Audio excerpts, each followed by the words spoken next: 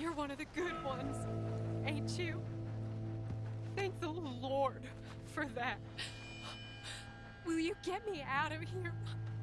Will you get me away from these men? Anything I can do to help you in your time of need, man. I'm in residence at Van Horn, if that ain't too far. Not at all.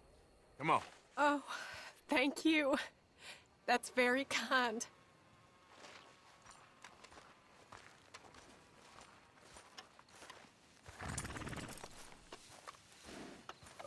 Okay, girl.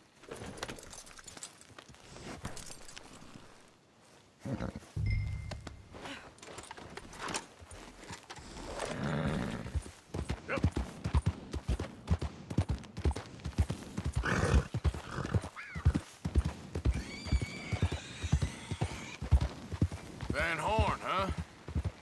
You must be used to foul-acting men, then. This weren't my first run-in with those crazy hill folk, if that's what you mean. Never too long before they make themselves known.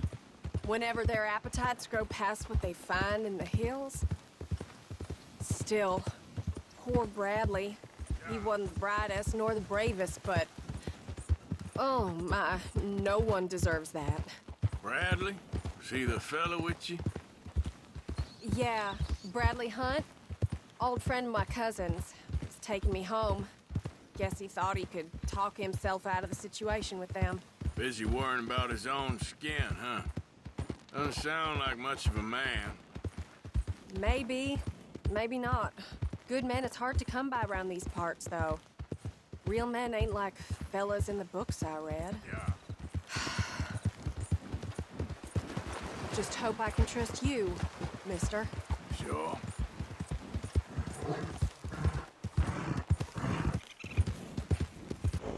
Yeah. We're getting close now.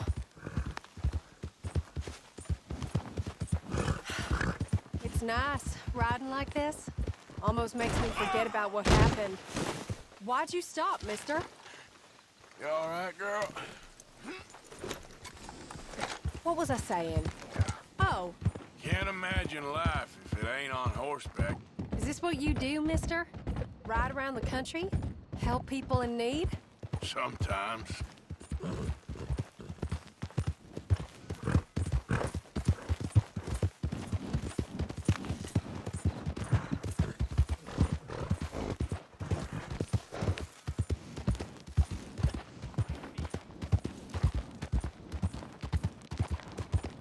We're here.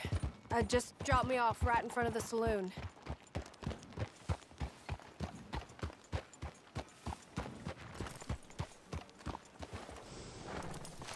Here. Take this. For your time and your care. It weren't nothing, man, real. Well, it was to me. It sure was to me.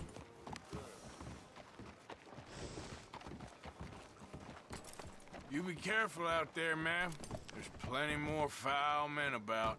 Oh, I will. Thank you. Back to the wolves. Poor woman.